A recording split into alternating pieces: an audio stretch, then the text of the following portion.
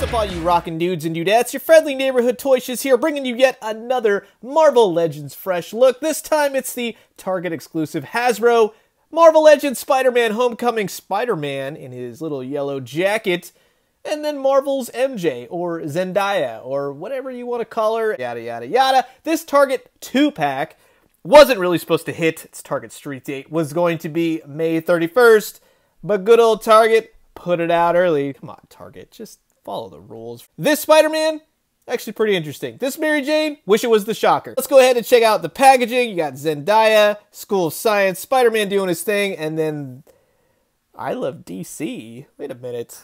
What? Weirdest picture right here. This is weird. That's a weird photo. On the back of the box, nice artwork, really crisp, clear.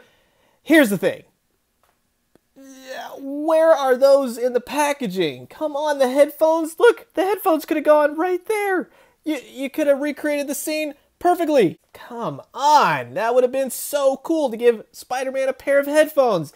There's a lot of room in the box. We're gonna get this thing open. We're gonna check it out. This is the Marvel Legends Spider-Man Homecoming 2-pack from Target. And while I got you homecoming peeps here, I just want to say thanks so much for checking out my fresh look. Make sure to subscribe, hit that like button, and be sure to leave a comment, because I want to talk all things Spider-Man Far From Home. And here's the two figures out of their packaging, and I'm a big fan of like weird Spider-Man. Like I like monster Spider-Mans and vampire Spider-Mans. This is a Spider-Man in a yellow coat. It's different, it's unique. Another company did it, and I feel like that's why they were like, oh, we gotta do one as well. This one, why? Are we gonna get Ned too, and Peter Parker's high school friends? You know what I mean? Like, it's just a weird thing. Now here's how I think it would have just done it a little bit better. Why not like a big spider web or something like that? Spider-Man webbing effects, something to that degree. That way you could kind of create like a set or a scene. Yeah, it didn't happen in the movie, but she wasn't really in the movie to begin with. So you know what I mean? I mean, she might be more in Far From Home, which I believe she is, but as far as action figures go, the Shocker would have been better. Something like that. Thanks for giving it to us. We never have this figure. We don't have a Marvel's new MJ figure, so that's cool. But it seems like everyone would have loved the Shocker more than getting Mary Jane. That's it. Let's talk about what we think about these figures. First of all, here is Marvel's MJ, Zendaya. While I'm like, hey, you know what? I'm on the fence. They actually gave us a pretty solid head sculpt right there. That looks like the actress.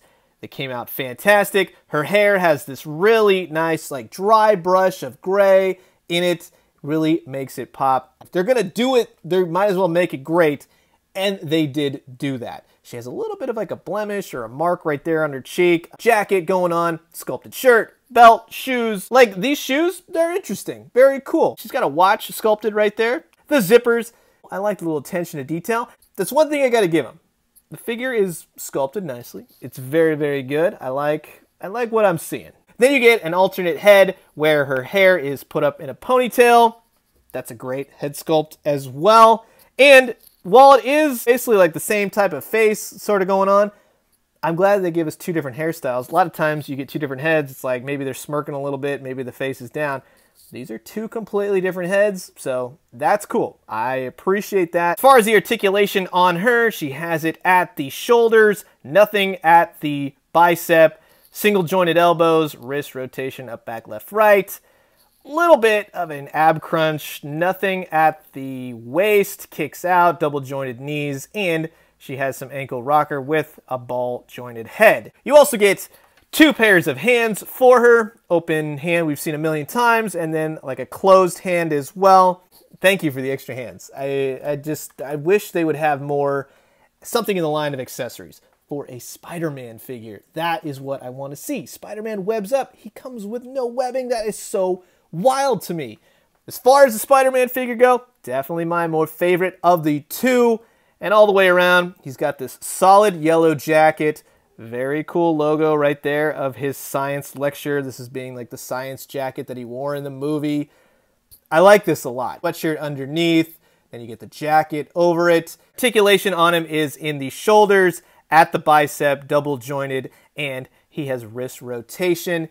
He has a really good ab crunch. He's got a waist swivel, kicks out, double jointed knees, and ankle rock and pivot, and his head moves every which way. And we'll try out that Tom Holland head as well. I'm a sucker for all kinds of weird looking Spider-Man, and I think this is solid. He's painted beautifully. Yellow is solid. There's no marks or anything on it. I really like the sweatshirt underneath. No, you can't really take the jacket off because it'll go right into his spider costume. These are sculpted. Don't take off the jacket. Don't ask. That's weird.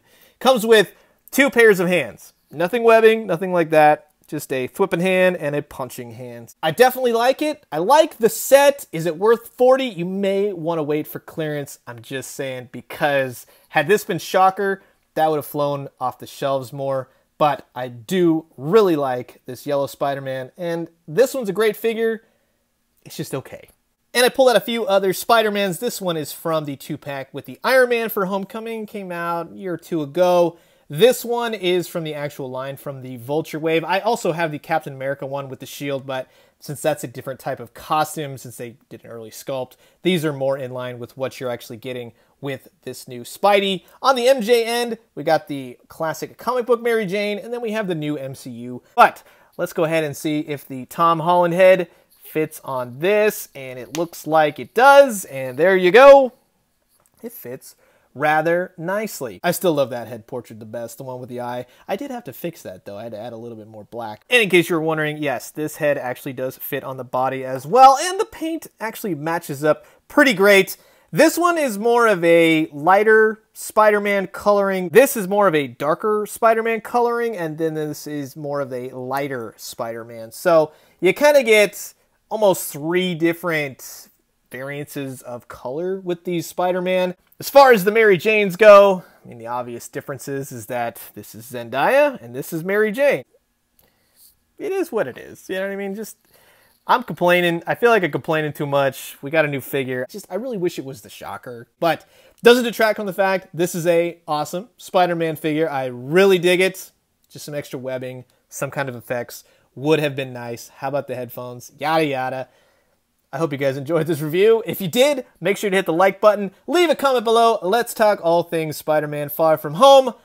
I'm going to leave you guys with that. As always, drink some great coffee, eat some great food, but most importantly, make a good decision on whether you want to get this 2-pack or not. I'm honestly going to recommend it in terms of maybe wait till clearance, unless you're a hardcore Spider-Man fan. And when you do, let me know what you found. I'll talk to you guys soon. Adios.